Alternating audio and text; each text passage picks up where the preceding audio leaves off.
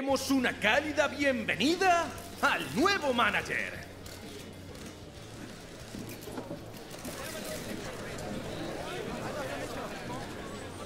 Hey my people, how you doing? I hope you're having a goddamn great day. Today we're going to be adapting Hansi Flick's Bayern Munich tactics to the likes of Barcelona and their current side that we have right here. Of course, there have been a lot of rumors linking potentially Hansi Flick making the move. He is a current free agent in the managerial world, potentially making a move to the Catalonian side. So we will have to see how things pan out, but I do think that that could be a very, very good appointment. And I do think that his style of play, yes, it is risky. There's a lot of vertical passing and there's a lot of movements, but I think that his style of play would, for one, you know, make the Barcelona fans very happy, and two, suit the current side. Of course, we have seen this season that Barcelona have somewhat been exposed with the amount of space that they do tend to leave him behind. Now, that is a quick fix in my opinion. That means that the likes of Christensen loses a spot in the team. Araujo and Koundé become the more natural centre-backs, and potentially you look to either bring in a better right-back or, you know, make a plan.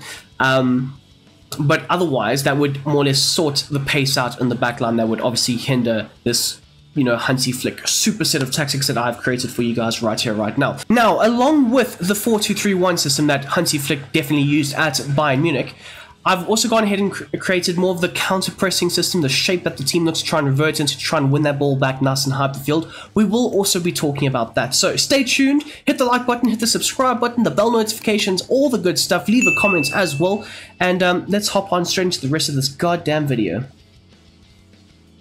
So, taking a look at the formation at hand, it is going to be a 4-2-3-1 system. Of course, the narrow system. I've changed the two wider attacking midfielders into left and right midfielders respectively, as well as I've pushed the two DMs slightly high up the field and made them into central midfielders. Now, this does help with the attacking fluidity, the ability to throw numbers forward, overwhelm the opposition with the sheer amount of passing in between the lines. Like I said, the vertical passing is going to be a massive element to the offensive outlet of the side. But essentially, the formation looks like this. One goalkeeper, two centre-backs, two full-backs, two central midfielders, one attacking midfielder, two wider midfielders, and then, of course, one striker. Okay, so taking a look at the tactical vision, I've set it to wing play, which is slightly different. If you have seen the Hansi Flick Bayern Munich tactics, I think I set it to gegenpressing. Now, more so, I do think that gegenpressing will be a massive identity of the side, looking to win the ball back nice and high up the field, looking to keep the opposition under pressure as much as possible. But I don't think it's an element of what this current Barcelona side have to offer. They will still look to aggressively press. We've created the secondary formation for that. But I think more so the tactical vision that I think would suit this side would be wing play. Looking to start a lot of their attacks out wide, link up very effectively a bit more centrally, allowing them to either create cutbacks or cross the ball and trying to feed the more central areas of the field. Of course, you do have a whole host of talented midfielders. You've got Frankie de Jong, you've got Pedri, you've got Gavi, and they will obviously be a very important role in this attacking side. But more so, you want to try and stretch the opposition backline as much as possible. And like I say, wing play, it'll generate that and create a lot of space for your talented midfield to operate in. In terms of the defense and the defensive style, of course, it's set to pressing after possession loss. Like I say, this will be a fundamental element to Hansi Flick's system, but it won't be the main be-all and end-all of what the system has to offer. At Bayern, they were very good at pressing, making sure that they were well in tune with one another. When one goes, one drops back. They were very good at that. And I think it will take time for Hansi Flick to implement that aggressive pressing style into this somewhat aging but still youthful Barcelona side. So you would still expect them to aggressively press once out of possession of the ball, looking to win it back nice and high up the field, and obviously looking to transition into the counter-attacking opportunities. The team width is set to 50. Hansi Flick at Bayern, even at Germany to some extent, he was very much set on having the 1v1 system, the man-v-man type system, making sure that his team are picking up their specific runners at all times, looking to try and overwhelm the opposition with the physicality, the pace, the power of his team. So more so, you are looking to, like I say, create those 1v1 situations all over the field, and therefore 50 would best suit it. And of course, it does help with the very aggressive pressing nature. In terms of the depth, it is set to 90, a very high line, but again, this does help with the offensive outlets. It gets the fullbacks into those nice wide high areas, allowing them to be very involved in the offensive outlet. Of course, this does help with the the counter pressing system as well to some extent, allowing you to, create those waves of attacking pressure, just chucking the ball at the opposition. And if they do tend to try and clear it very aggressively, hide the field, your centre backs are in the correct positions to obviously win the ball back and then look to circulate it back into play. You will be playing a possession-based brand of football, but not exactly the type that most Barcelona fans, as well as most fans in general, would think. In terms of the offense, the builder plays set to a balanced approach, allowing the team at hand to keep the shape, keep the structure of the formation to its best, shape and structure, but more so it can incorporate other various aspects of it. Now, it won't necessarily always be building out from the back. Of course, Hansi Flick likes to do that, so you will see it. But at the same time, if you need to, go long, you can definitely look to do so. You have the likes of a Frenkie de Jong, you have the likes of an Araujo, a Pedri, who can look to try and spray those balls long. More so, they do like to try and keep it within the 5-yard passes, the quick pass and move type game. But at the same time, if your runners are making those runs, penetrating the offensive or the opposition's backline in behind them, you need to try and supply them with a potential ball. And like I said earlier, Hansi Flick's system is built on a vertical passing, looking to go long, looking to try and exploit the backline with the amounts of people making those runs in behind. And then, of course, at the same time, you can look to build up very fast, have your wingbacks overlapping, allow for runners to get forward into the box, into those attacking areas. So you are looking to try and incorporate a whole host of different aspects to your offensive outlets. In terms of the transgression, I have set it to forward runs. Now, this does encourage your double pivots, your two central midfielders to get nice and high up the field. Very intrinsic in the offensive outlets, allowing them to always be involved in that extra pass when required. And it also allows you to somewhat maintain possession in those higher, more attacking areas of the field, more so where the opposition try and overload you with players. Well, on this occasion, you'll have more numbers in your favor that can help with an extra pass, a potential, pass leading to goal and whatnot. But more so, you can look to try and overload the opposition in their half. As for the width, it is set to 90, looking to try and stretch the opposition's backline, trying to generate as much, space between the lines for your Gavis, your Pedris, your Frenkie de Jongs, of course, the likes of Robert Lewandowski. And of course, with the vertical passing, if you have multiple attacking threats out wide, it does tend to, create quite a few issues more centrally. As for the likes of the players in the box, I have set it to 8, more so allowing for Lewandowski to be surrounded with other attacking options, so he's not the main focus of the intended cross into the box. But at the same time, it can allow for potentially one of your fullbacks, or maybe even one of the central midfielders to break into that attacking area. As for the corners and the free kicks, as per always, it is set to 4. Okay, so moving on to the instructions at hand, we've got the likes of ter Stegen. Now, it goes without saying he is going to be a sweeper keeper and come for crosses. He's one of the best at doing so, making sure he's alleviating the stress and the pressure on the backline as best as he possibly can. The saving outside of the box, you are playing a very high line. You need a very good proactive goalkeeper, and of course ter Stegen is that. He needs to be able to read the game, know when to run out of his box, claim the ball back and circulate it back into play, and he'll do a very effective job with it. As for your two centre-backs, of course, they're set to their base instructions. There's no major changes required to it. And of course, because you are playing a high line, you need to have some good recovery pace. And I don't think Christensen is that well rated when it comes to that. So that's why I would suggest Araujo and Koundé, taking up the more central centre-back roles and maybe looking to either bring in a right back or make a plan in that right back department that would help benefit and suit the side. We do have a few options that you can look to potentially sign that for one would suit the Barcelona style of play, as well as suit a Hansi Flick type system, but we will get there much later. Speaking of which, the right back, Koundé, he's got a slightly differing role to what Balde has. So, for the attack runs, he is set to balance, so yes, he can look to get high and wide, but more so, sometimes he can look to stay back and solidify that right back department. In terms of the run type, it is set to overlap.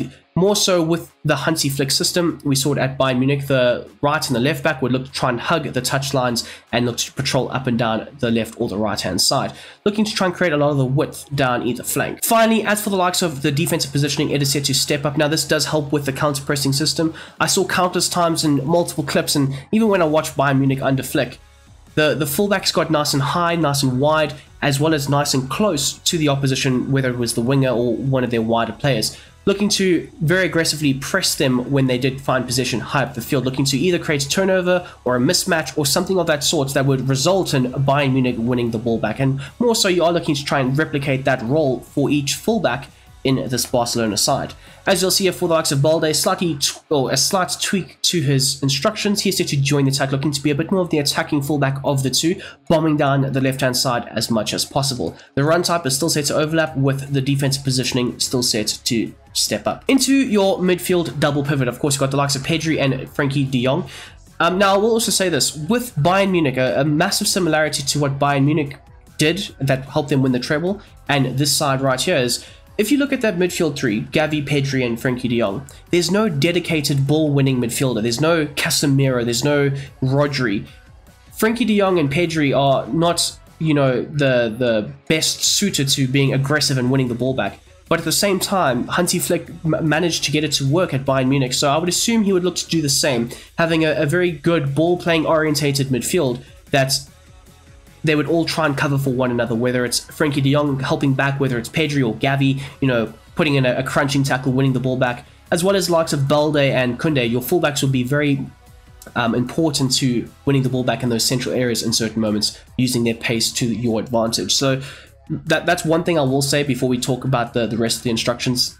You can somewhat be exposed with no crunching tackler in the side. Okay, so enough waffling. We're talking about Pedri now and his role going forward. The attacking support, I've set it to balanced, allowing him to sometimes drop a bit deeper, link up very effectively with the build-up play with Frenkie de Jong, you know, looking to try and progress it forward, or potentially, if you are looking to try and create overloads high up the field, he can look to get nice and high, link up very effectively with Gavi, and look to be an offensive nuisance. In terms of the offensive nuisance, you want the support on crosses to also be set to balance, allowing him to sometimes break into the box, other times hang on the edge of the area and try and facilitate and rotate possession.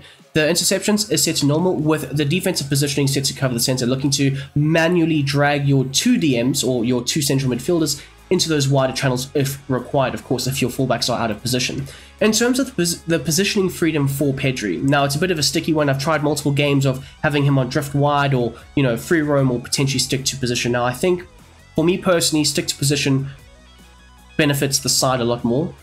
Frenkie de Jong and Gavi are both set to free roam, and if you have all three of your midfielders on free roam, it tends to leave quite a few gaps and holes in the middle of the park, allowing for the opposition to try and exploit you. Especially if they do turn the ball over, and it can lead to a whole host of different things. So I do think that the best way to get the best out of Pedri would be allowing him to express himself in this left-hand channel as much as possible. So allowing him to stick to position as that, you know, left-hand side number 6/8.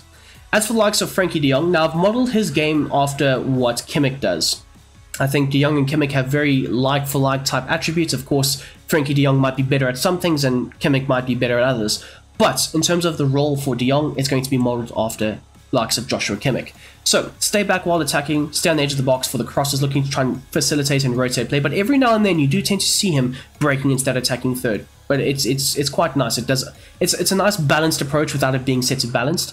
The interceptions is set to aggressive, allowing for a nice bite in the midfield. You are looking for some aggression out of your midfield pivot, and that is going to be Frenkie de Jong. And I've also selected Frenkie because he does have quite a high stamina, so you can allow for him to be a bit more of a dogged DM/CM in that midfield area. As for the defensive positioning, it's set to cover the center, as well as the positioning freedom set to free roam. Now, Joshua Kimmich used to drop between the defenders, collect the ball off of the goalkeeper or the centre backs, and look to try and progress it forward. You are looking for Frenkie de Jong to do a very similar role.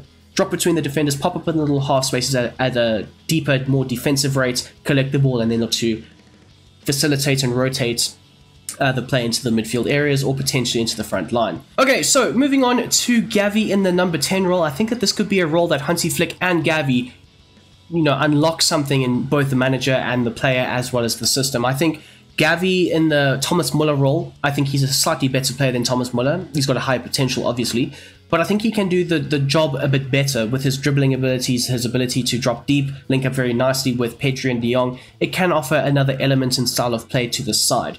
So the defensive support is set to basic, like I said, allowing him to sometimes drop a bit deeper, but other times hanging slightly higher up the field. Now, one thing I will say, with that Bayern Munich side, Thomas Muller and Lewandowski would interchange positions every now and then. At one moment you'd see Thomas Muller higher up than Lewandowski, and others it would be the other way around.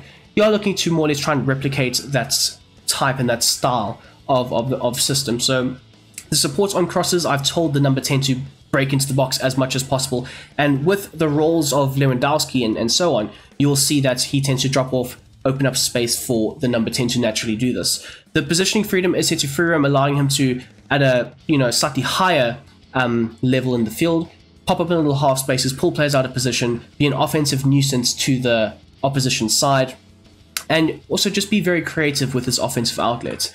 In terms of the interceptions, because of the counter-pressing system that you are trying to implement with this side, and because obviously Gavi has stamina to burn, I've set it to aggressive, and this does help with trying to win the ball back nice and high up the field. Onto your left and right midfielders. Now, both of them have the same roles. Basic defensive support, sometimes dropping deeper, other times hanging up the field, allowing them to be an outlet for a potential counter. In terms of the width or the chance creation, it's set to a balanced width, allowing them to sometimes hug the touchlines, especially on the right-hand side. But other times they can look to cut inside, and this does go hand in hand with the overlapping fullback role. Now with the right hand side, Rafinha will look to try and hug the touchline a bit more, but if the likes of Kunde does progress high up the field, he can look to more or less invert and be an inside forward.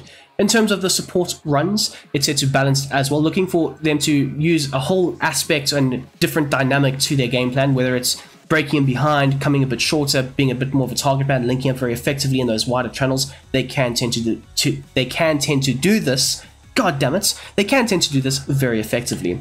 As for the interceptions, I've set it to aggressive. Again, the counter press that you're trying to implement, as well as the support on crosses, is set to balance, allowing them to sometimes break into the box, other times trying to create for the attackers. As you'll see here for the likes of Rafinha, he's set to basic, balanced, aggressive, and then of course balanced again. Finally, onto the likes of Roberto Lewandowski. He is set to stay central. Now, more so with Lewandowski in the Bayern Munich role, he would tend to drift very effectively, throughout the back line and sometimes stay central. So obviously he's a bit older, but I do think that Hansi Flick could potentially unlock a new element, a new level to what Lewandowski can do with this side.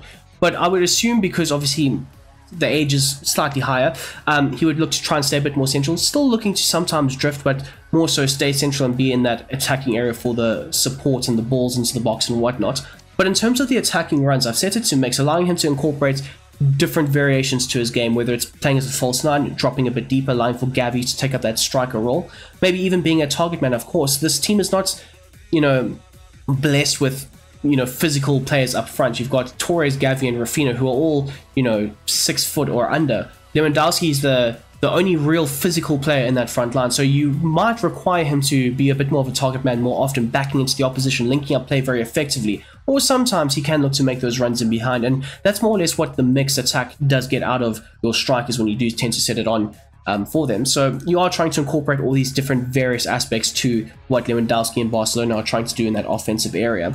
The interceptions is set to normal, with the defensive support being set to come back on defense. Now again, this does help with the interchangeability of Gavi and Lewandowski, and it also tends to pull players out of position. So onto the defensive structure. Now it's essentially a defensive structure, but it's not really a structure that they would look to try and defend in. You'll see now when I explain the tactics and whatnot, but more so they look to try and revert into this, pushing Gavi slightly higher up the field, allowing him to press as a front two, press the opposition backline as well as the goalkeeper, forcing errors, forcing mistakes high up the field, and looking to try and counterattack and turn those opportunities into goal-scoring threats.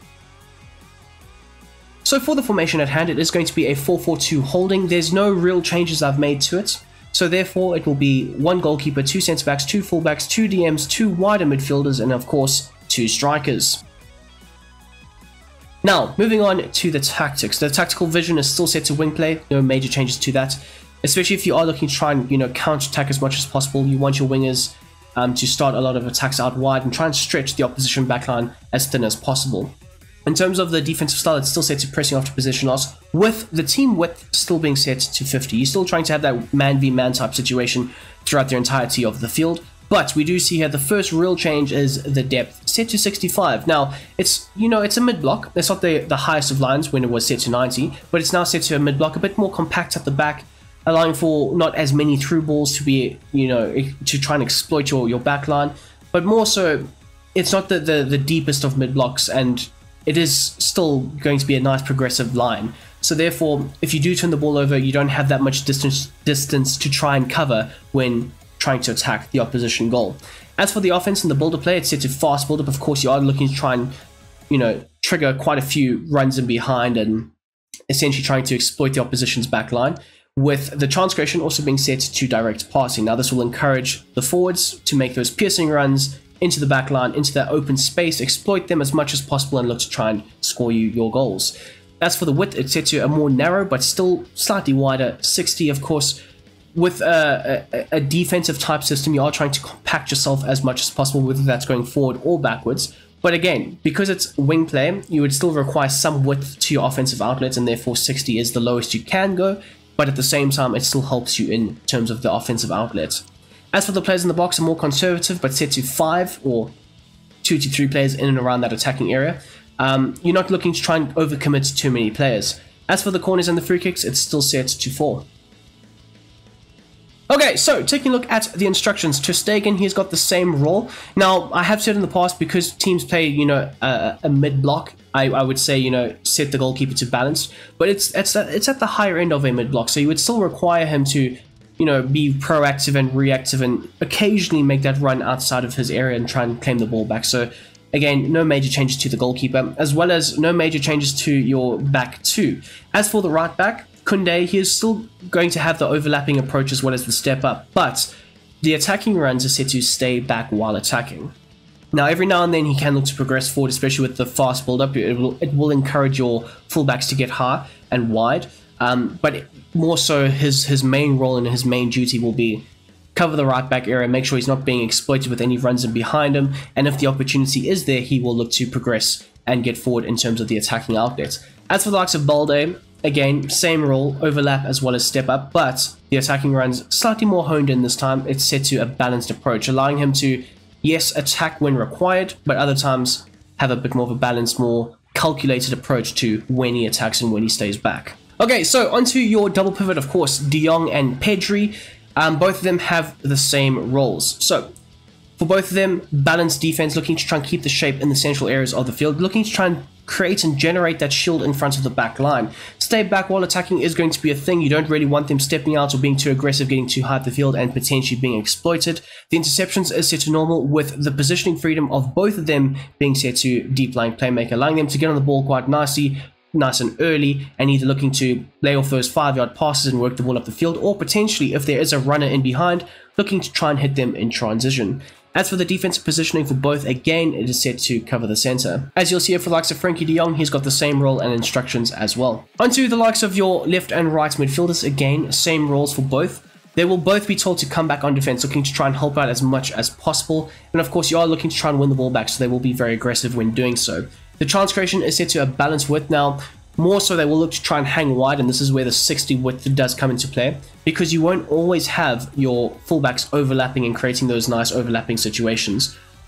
So you would require them to try and generate as much space down the left and the right hand channels. The support runs is set to get in behind you. You are trying to use their speed to your advantage, looking to try and penetrate the opposition backline with their runs in behind. And of course, if Pedri or De Jong have the ball in their possession, they'll look to try and hit those wider players in transition for the attacking runs.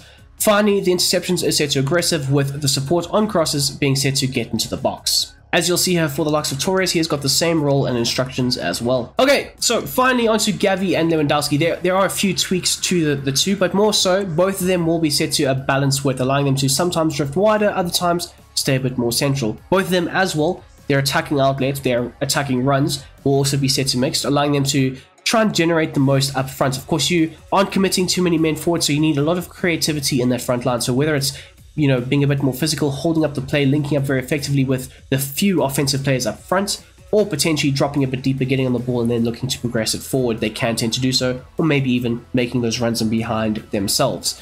The interceptions is set to aggressive, looking to try and press the opposition backline and goalkeeper, forcing errors, forcing mistakes as best as that front line possibly can. And then finally, for the likes of Gavi, this is where things change ever so slightly. He is always expected to come back, drop back, and help support the defense. Whereas the likes of Lewandowski, as you can see here, he's got the same role, except for the defensive support.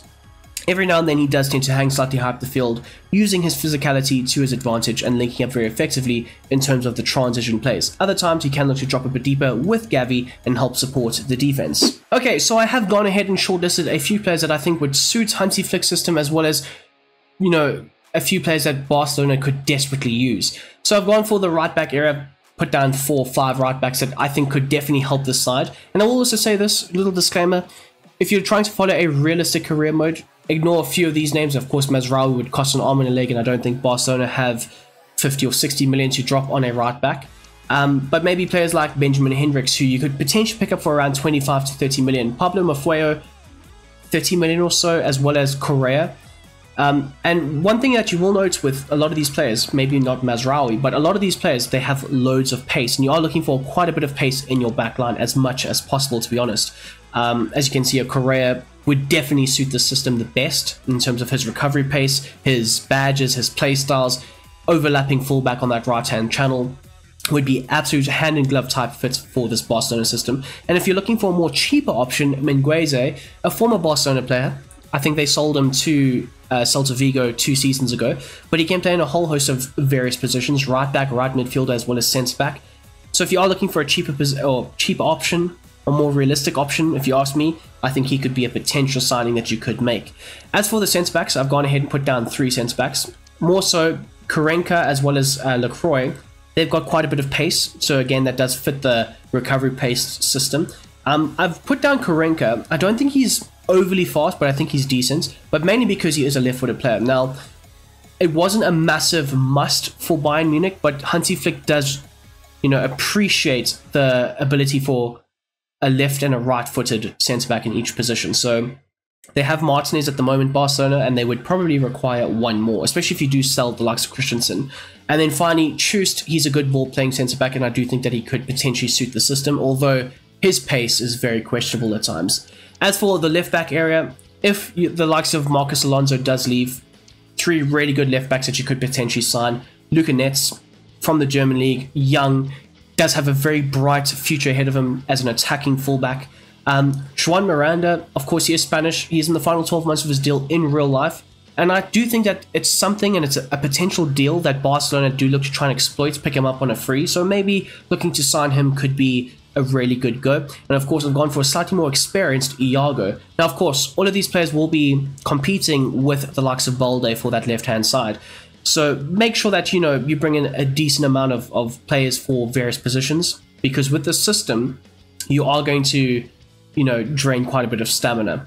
Into the midfield, we've gone for a few DMs, 4 to be exact. We've gone for Kimmich, Andrich, Rodriguez, and Beltran. Now, Beltran is more of the silky smooth, free-flowing DM that can also play as a central midfielder. Of course, his badges are, long pass, tiki-taka, and intercept, which would definitely suit what Hansi Flick and Barcelona fans and how they would expect to play. But in terms of the bites in the midfield, Andrich and Rodriguez definitely do tend to add this, flavor and elements to that midfield area. But now I've also put down Joshua Kimmich, because obviously, if you're living under a rock, you probably wouldn't know, but Kimmich is linked with a move away from Bayern Munich, and of course, Barcelona are in financial issues at the moment, looking to potentially offload some of their big money players, aka Frenkie de Jong.